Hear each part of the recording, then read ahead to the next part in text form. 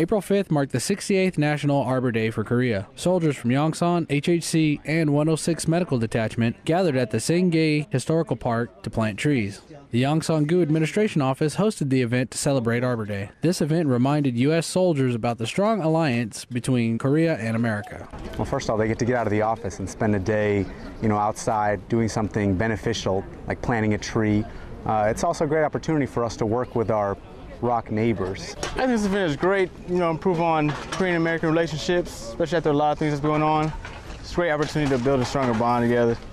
They successfully planted 13 persimmon trees, 900 Japanese globe flowers, and the seeds of new friendship. Army Sergeant Sam DeLeon, Yongsan, Korea.